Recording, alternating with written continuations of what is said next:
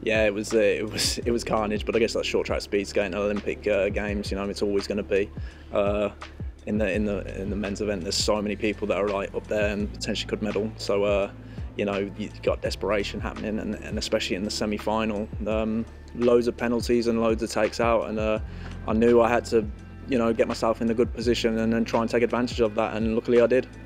Obviously my younger brother's here, Farrell Treacy, so you know it's fantastic, and it's fantastic for him. He's making his Olympic debut, you know, really chuffed for him. The whole family is. And like you say, it's like the last games, my mum and dad came out to Pyeongchang, and they obviously couldn't do that now, so it's nice to, you know, have some family here.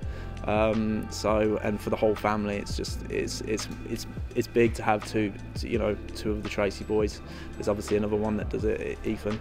And unfortunately he couldn't make it, so it would have been amazing if we had all three of us here. So, but yeah.